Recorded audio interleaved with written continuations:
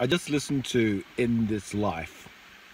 I was listening to the Madonna Erotica album because I suddenly saw a parallel between the intro to Erotica, bomb, bomb, bomb, bomb, bomb, bomb, bomb, bomb, bomb, bomb, bomb, and the Immaculate Collection version of Like a Prayer.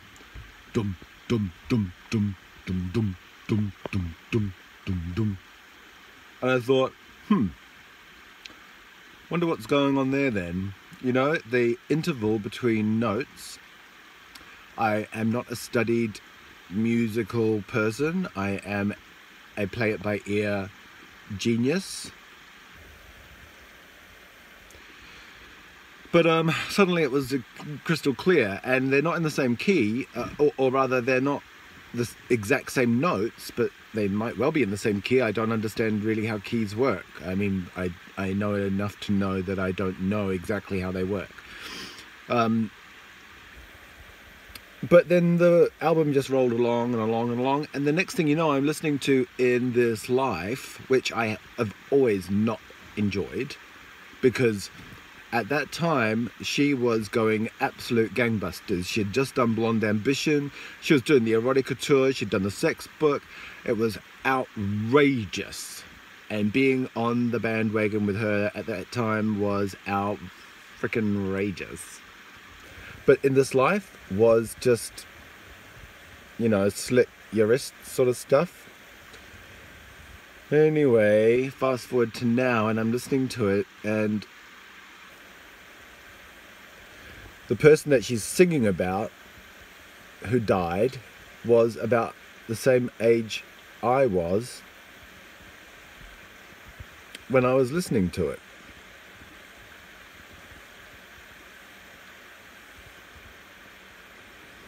And now I'm an old bugger, like twice that age. Like I'm an adult, and two things.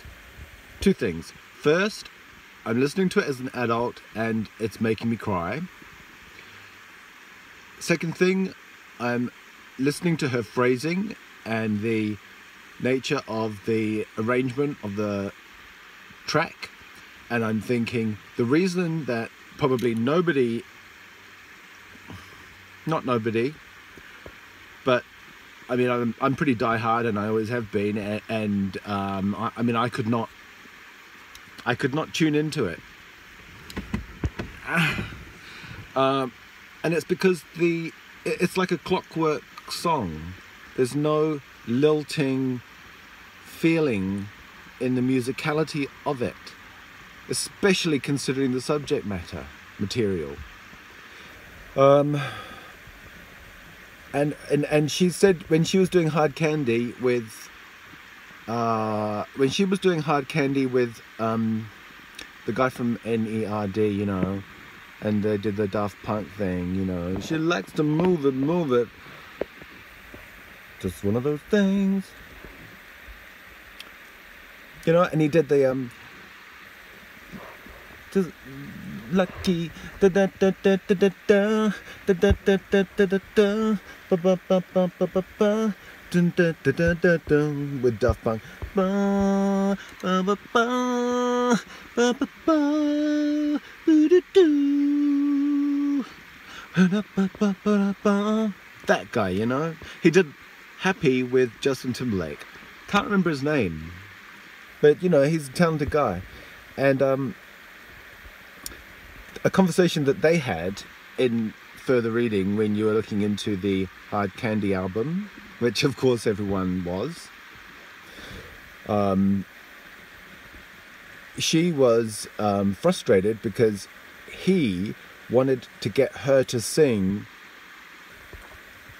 in a more syncopated, riffy, jivey, you know, black sort of freestyle-y way. But by that time she was fairly locked down to the 4/4 or the 2/4 time signature, you know, where it's like dun dun dun dun dun dun dun dun dun dun dun dun dun dun.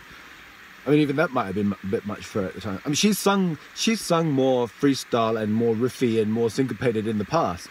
But looking at these songs and like when you go to her early albums, she was so flexible and she wasn't thinking along those lines.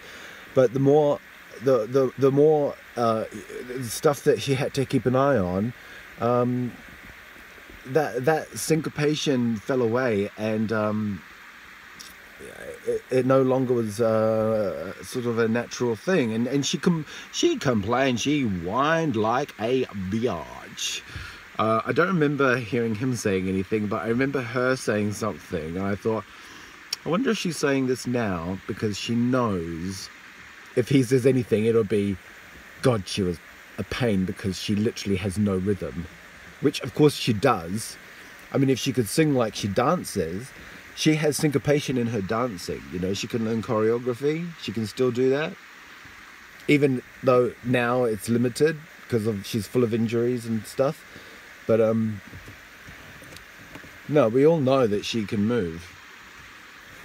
And if you can move your body muscles, you can move your singing muscles. And she's done it in the past. So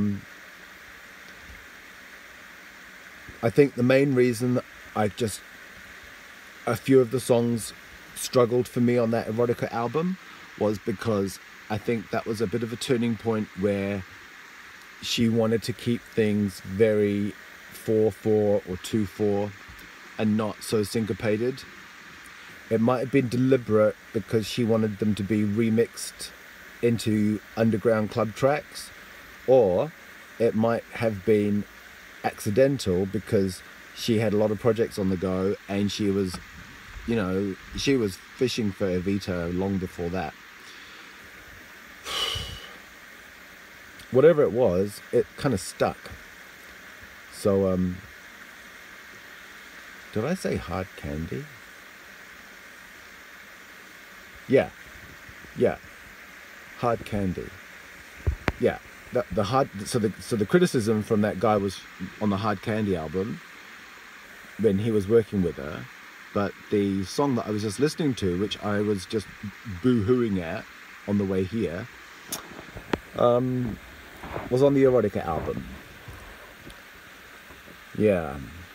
So I'm only saying that because I just want to like squeeze, I kind of want to wring myself dry like a flannel, because I was about to go home and I thought, no, I'm so bunged up and so full of, like, I've got a cold. Right now, of all times, to have a cold. Thanks, my dear darling nephew. Everyone's like, you know, he's so good at washing his hands. He's so good. Yeah, great. Okay, great. Anyway, both Mum and I have this thing now, and I haven't slept in days because my throat hurts. It's like a razor. It's like a waste disposal.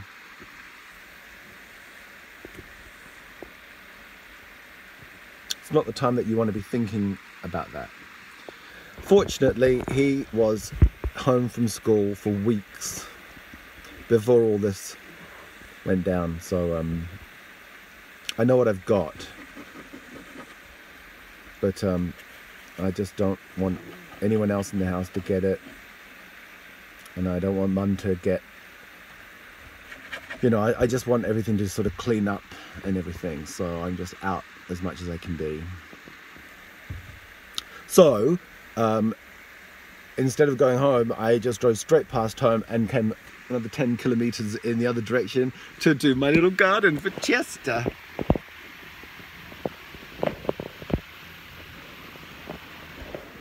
You know, here. Okay, so see ya.